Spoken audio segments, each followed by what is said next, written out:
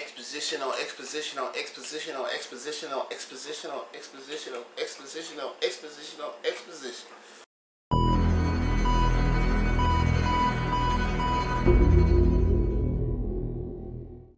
So, One Piece, chapter 819, the final chapter of Exposition. Piggybacking off chapter 818, after you learn about Raftel and Kaido's running Wano, and that Momosuke's dad was part of Gold Roger's crew. Momosuke, the guy who looks like a Jinx Pokemon, Kimamon, and Flower Head guy, they asked Luffy and Law to basically join up with them and the Minks so they could go and kill Kaido. And of course, they guys say yeah. And now they have a Mink tribe ninja pirate alliance.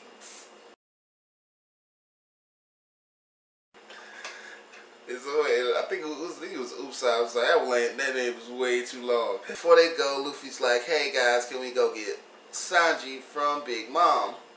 Which I'm still like, bruh, that's going. He's still saying he's going by himself. I'm pretty sure he's not. Cause that's going. I'm telling you, that man gonna start a fight. Ain't no way in hell he gonna go to Big Mom's by himself and just be like, hey guys, let me grab Sanji right quick. Oh, and you have your polyglyph. Okay, yeah, let me just, Robin, go ahead and get that. Alright, bye, and just be out. It's not going to go that way. Actually, this chapter was kind of relatively short, because that's really all that happens.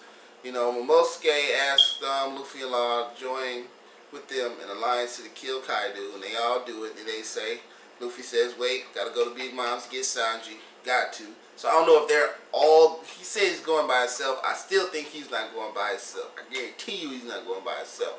But after that happens, guess who's coming back to Zoe? Jack the Drow, just like I fucking said. I'm a motherfucking One Piece Nostradamus. I know all of this shit. I am a fucking genius. Einstein with dreads. Stephen Hawking with legs.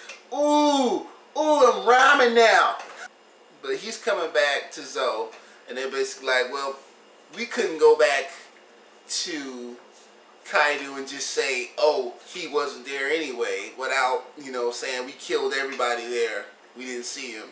So Jack's like, we're going back. Not only are we going back, I'm going to kill that fucking elephant. Which seems far-fetched, because if he could have did that, why he didn't just do it in the first place? But I digress. But, so it's probably going to be action-packed in chapter 820, so I can't wait for that shit.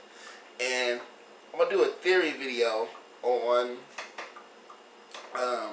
the 11 supernovas and how they're going to play into this big Yonko war that seems to be brewing up.